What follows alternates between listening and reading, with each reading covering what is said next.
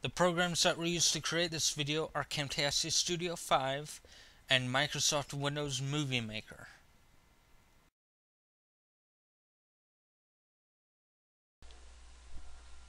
Hello and welcome to the XNA Series. We are currently doing tutorials on Paddles, a Pong clone, and we are at section 3 of the text tutorial.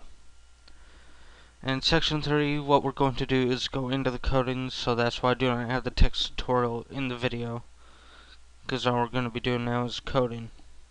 So before we actually do some coding, we need to go over the basics of the basic game engine that Microsoft provides when we start a new project. So if we start C# 2005 Express, or what you use to run XNA, new project, XNA, I'm going to do Windows Game 2.0 and Paddles tutorial.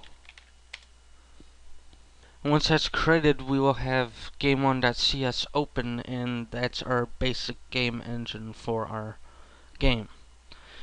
And if we press F5 right away, we will have a window.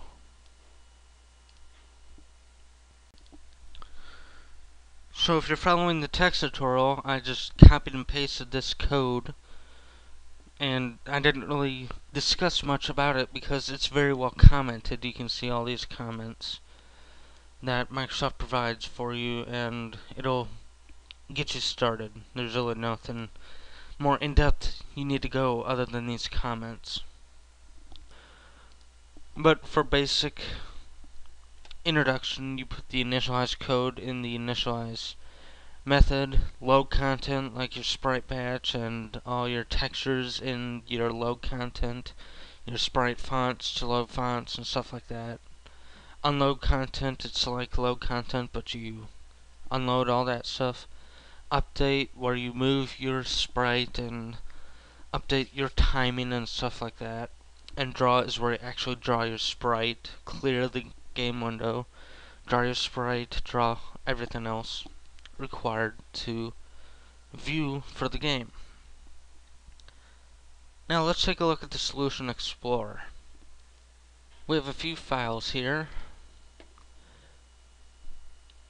Program.cs holds the entry point of the program. It uses the main method like every product that you create will have, regardless if it's a game or program or something like that. Everything requires a main method, and that's what program.cs has. And now we're using a new game, and we call the game constructor, and then we run that game, and that game will run until I press a button or click the red X at the top right, and then our program will be done. Game thumbnail, that's what will appear in the package. We'll discuss that in tutorial 9, 10, 11, depending on how much we'll get in on the tutorials. That will be in a XNA Creators Club package that you can send to XNA Creators Club members. And for this tutorial, we'll keep the default game thumbnail, and we'll discuss how to create other thumbnails in the next game. Game1.cs, that is where we just looked at, is a basic game engine for our program. It inherits Microsoft.xna.framework.game. Game.ico, that is the icon on the top left of the window, like you see in Paint. We have a brush here at the top left. That's what the icon will appear in our game. If we press F5, we will see that gamepad icon. So again, for this game, we'll leave the basic icons, but next game we will do a new game thumbnail. We may not get to do a game.ico.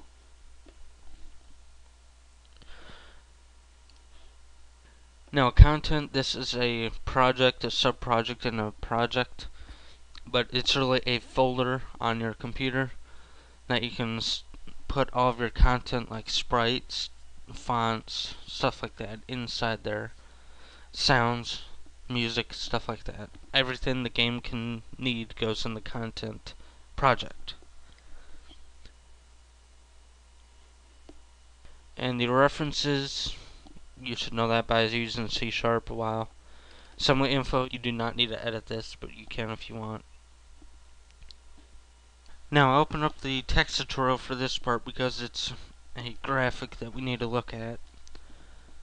And we need to do some modifications to the Solution Explorer in our project before we start coding. We need to create a few files and a few more folders for our project, and the only folders we'll need to create is the screens folder and the objects folder, because the others we already have created already. So if we look at the bottom graphic, this is what we need: the root project. That's what we created. We need to create a file called text.cs and keyboard.cs in no other folder. In the content folder, we need to add a single pixel.png. Inside a game objects folder, we need paddle.cs and ball.cs. In a game screens folder, we need a screen manager, menu screen, game screen. And I forgot to take out the pause screen. I scratched that because you don't need to worry about pausing right now in your game. So just create a screen manager, menu screen, and game screen. No pause screen. Okay, once all those files are added to your project, we need to quickly change all the classes to public class instead of just class. So go ahead and do that now. Okay, so now we're getting somewhere. Now, our screen manager is going to be our new game engine, so to speak. It's going to handle what screens are active, what screens can draw, what screens can update, and what sort of input to pass onto which screen. But we will need some basic stuff that the easiest way to do it is to get it from game1.cs. So underneath the sprite batch creation line, we want a public static content manager content,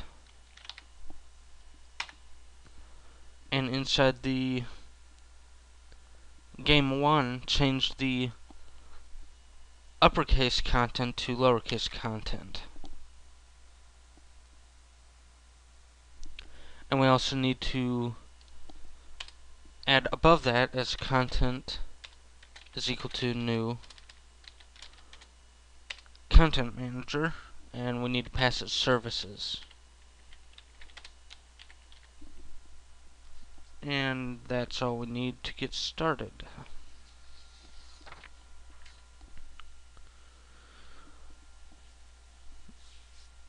So instead of quitting now and going on to the next section, I'm going to combine section 4 in this tutorial as well, because section 4 is a long section. We'll need to split it up into multiple tutorials.